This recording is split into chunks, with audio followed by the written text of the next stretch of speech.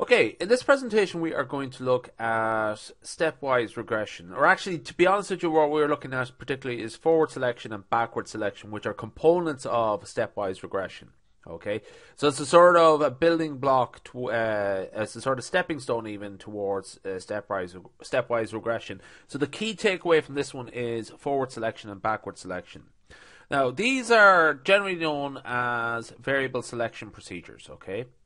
And what they are used to do is to determine the best set of explanatory models to explain to fit a model. Okay, the best set of variables to explain a model or use for a model. Okay, so essentially what we're going to do is that there's a couple of search algorithms that would sort of search out the best sort of combination of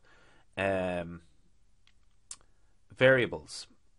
Okay, so the main two are, well, there's forward selection and backward selection, okay, or backward elimination, and in combination, these would be used to create stepwise regression, okay. Now, essentially, what I'm particularly focusing on here is these two in specifically, just actually because if you get a sense of these, stepwise regression is actually straightforward enough. Okay, so it's a stepwise regression is the happy medium between the two, essentially. So what I'm going to do here is I'm going to present a data set called empty cars. This is an inbuilt data set. And what I'm going to do here is I'm going to try and come up with a model here that is, I'm going to use miles per gallon, okay, as a response variable. And I'm going so essentially what I'm going to try and do is predict miles per gallon based on all of the other variables there. Or actually, correctly, some subset of those variables there, but I don't know which ones. Okay. Now I can't try every single combination there because it would be prohibitive to actually fit every single model. So there's actually 10 variables there.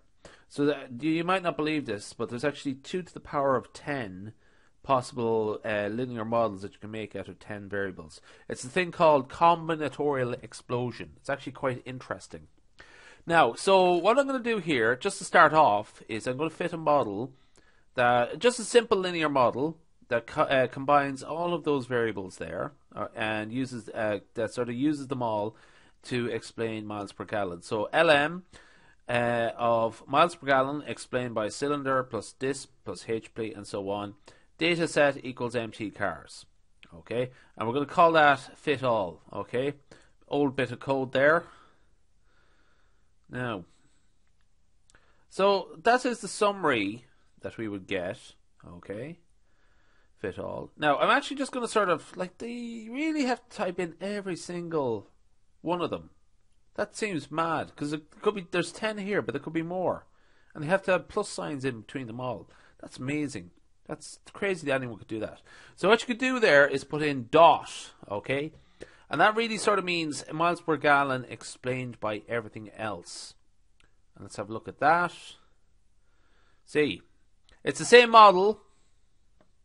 It's the exact same model as before. It just, the dot means explained by all of the other variables in the empty cars dataset. Very handy for this sort of stuff, okay? So the little dot means pretty much everything else. So explained by everything else.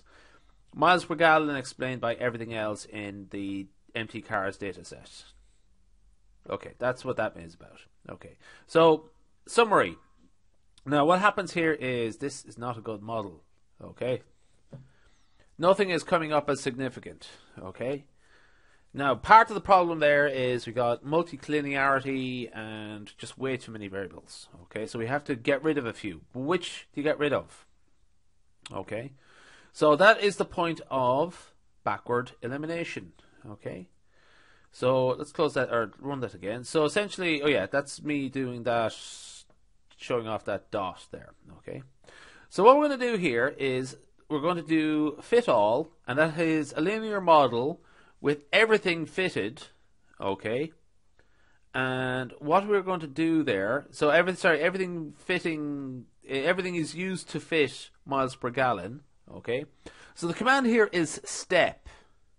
stepwise regression, but step actually, particularly in this case, what we're doing is backward elimination. So hence the direction equals backward. Okay. Now it's important to sort of remark here. Backward means that everything is in the model to start with. Okay. And what's going to happen here is that one by one things are going to get removed. Okay. So that's the direction equals backward. And shortly we'll see direction equals forward. Okay.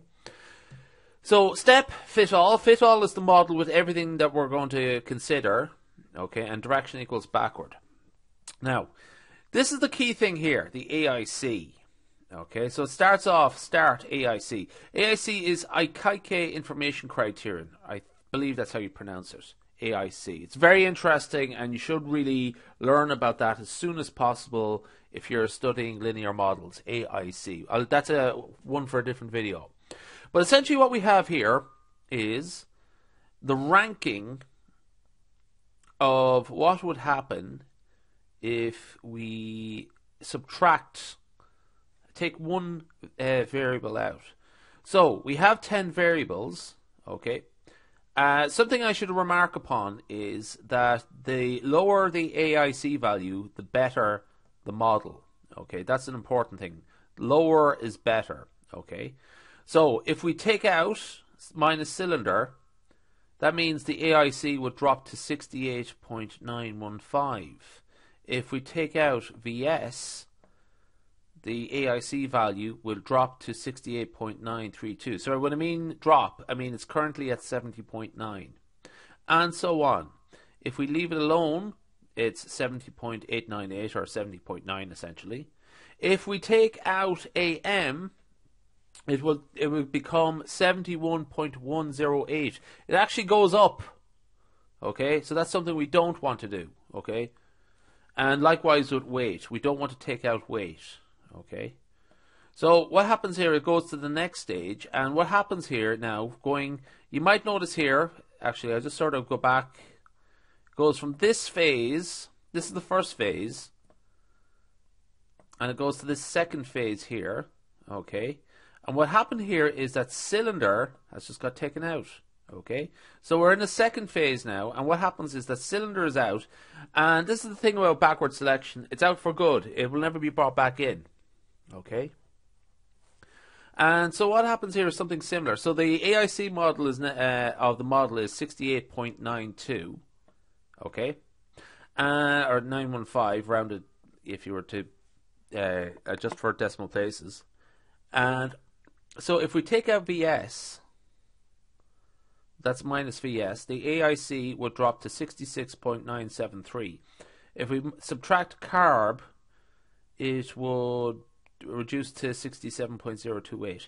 Now it's important to remark, you can only take out one variable at a time and recalibrate everything, okay, or re-estimate everything, because there's such a thing as collinearity, and collinearity brings in masking. So like once you take out one variable, another variable, the behavior of another variable that has a bit of linearity with it might change a lot. So you have to just take out one by one. You just don't take out the whole lot. Okay, so you notice actually that QSEC is now below here, the none. Just basically just one at a time is what I'm getting at. Okay, gear and so on. Now, okay, so essentially this is a ranking of all the possible scenarios you can take, which one to get rid of, plus the not get rid of anything scenario, and this is them all ranked. And according to this, the best ranked option here is to subtract VS. So that's what happens in the next phase. Okay, and so on. Essentially, something similar here. This tells us to do. This table tells us to subtract carb. So let's knock out carb. Now, just actually notice here that the none, just below none, we have AM, QSEC, and weight. But when we take out carb, like this list is increases. Okay, so that's interesting actually. That's just a sort of effect of collinearity, multi-collinearity. Anyway, we take out gear, that would reduce the AIC value from 65 0.12 to 63.457 or 46. Okay. DRAT. Okay, and look at this. DISP is now above none again. Okay. Anyway, remove DRAT. Remove DISP. Remove HP. Okay. And now at the end, this is our stopping condition. Stop taking stuff out. Okay. So that none is the top to rank option there. That means take nothing out. Leave it alone. Okay. Because if we take anything else out, the AIC goes up. And that's something we don't want. Okay. So essentially what happens is, this actually, of the 10 variables, it actually selected WT, QSEC, and AM to be the best explanatory model for miles per gallon. Okay. Now, there's such a thing as forward selection as well. Okay, so I'm going to pause, stop this video, and then start another one to talk about forward selection.